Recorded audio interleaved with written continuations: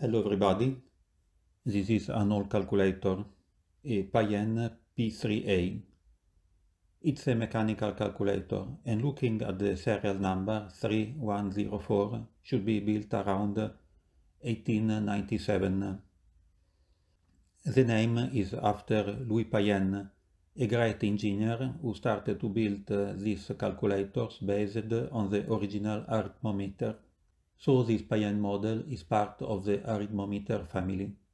The first Aritmometer was invented by Thomas de Colmar in 1820. It was the first calculator to be produced in series and sold all around the world, and it was the leader calculator in the second half of 19th century. Around 5,000 Aritmometers were built between 1850 and 1915. Various models. Louis Payen started to build his Payen Aritmometer in 1888. He started to improve the Aritmometer, introducing a betterment of the totalizer and counter reset system, a better readability, a reinforcement of the restraint mechanism, possibility of inclination of the case.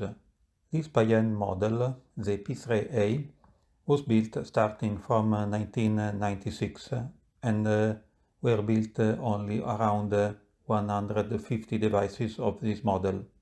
But at the beginning of 19th century, there were already a lot of competitors of the Aritmometer, both clones and new technologies.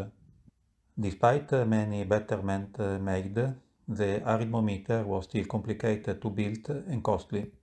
And after the First World War and the scarcity of copper and raw materials started the decline of the Aritmometer. Now let's see how it works. It has a wood case. Here there is a compartment with a cover.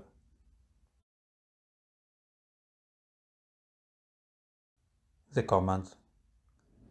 There are the sliders to set up the numbers.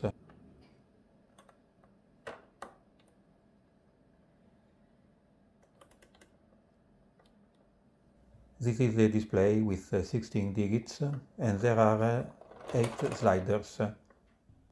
With this little lever you select addition and multiplication and subtraction and divisions. This is the crank to enter in the calculation the numbers set up with the sliders.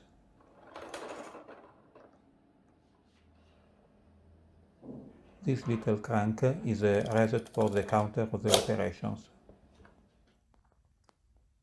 This other little crank is a reset for the numbers of calculations. Let's see the operations now. Addition. The lever is in position of the additions.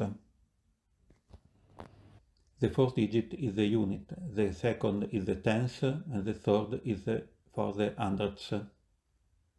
With the sliders I set the first addend 230. Then I turn the crank one time and 230 is in the display here. Then I set the second addend 42.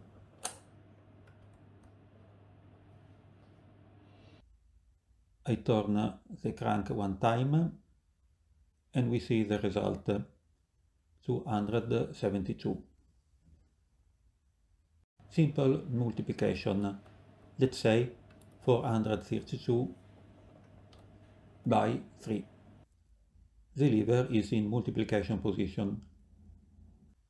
With the sliders of the numbers, I set the first factor of the multiplication, 432. Then I turn the crank 3 times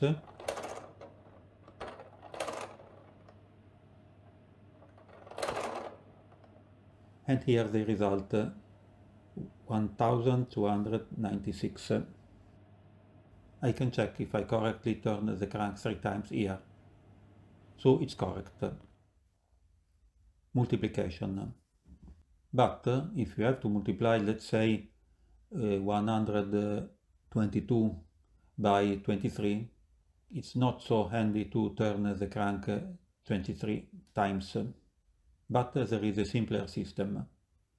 With the sliders I set the force factor here as usual, 122. Then I turn the crank 3 times for the units in 23.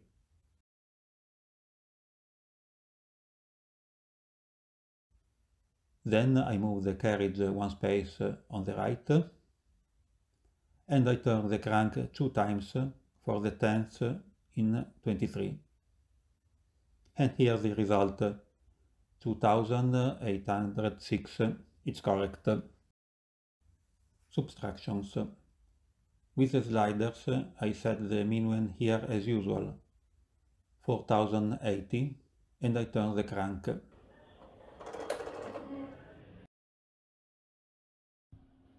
Then I set the slider in subtraction position. Then I set the subtracting for 100.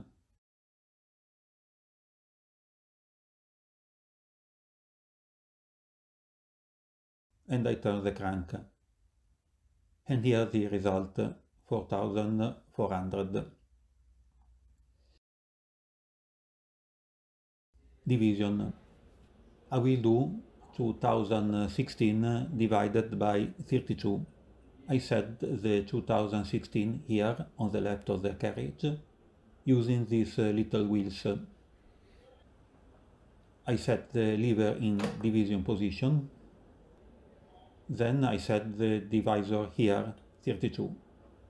And the carriage is moved all on the right.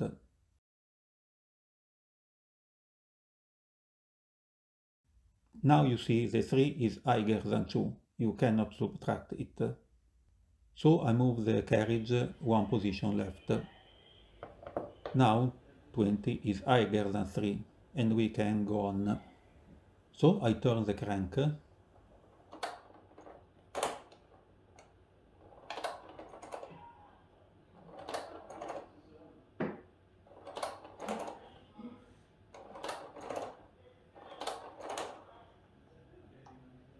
Till now, 0 is less than 3. And I move the carriage again 1 position left. There is the 9 is higher than 3, and I can turn the crank.